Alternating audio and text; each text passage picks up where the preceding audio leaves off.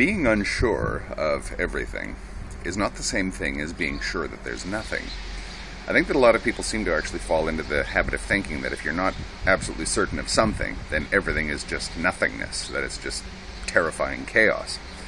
I don't think that's the case at all. For example, provisionally speaking, I live on this street with a road over there and live in this house, and I'm married to a woman, and I go to work every day, and I have a job. I do all these things, okay.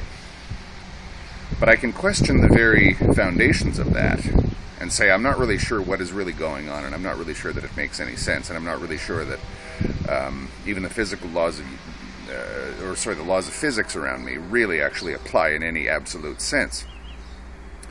But provisionally, I accept them.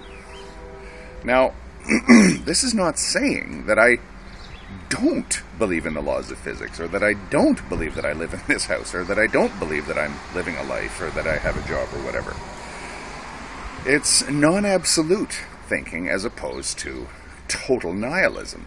Some people seem to think that it's an either-or thing. It's not. The options aren't illusion or existential panic. I think that the idea that those are the only two options account for, well, probably the overwhelming bulk of the misery in this world that gets caused. What will people do to avoid existential panic? What will they do to distract themselves from that one moment of what they believe to be primal horror? You run across hints of this even when you're discussing philosophy with seemingly fairly stable and knowledgeable people. I won't even say that existential panic isn't real. I know what it feels like.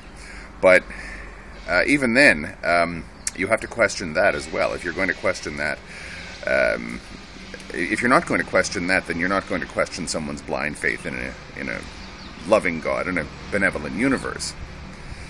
It's amazing the number of people that have blind faith in a negative, horrible universe, in a terrible reality that we live in. It's a blind faith thing. No, it's not a question of illusion or panic. I don't think that we have those two polarities to choose from. Both of them have problems all of their own. Non-absolute thinking is not the same thing as arguing the universe out of existence. It's not saying that you believe that there is nothing. That in itself, actually, is a positive claim.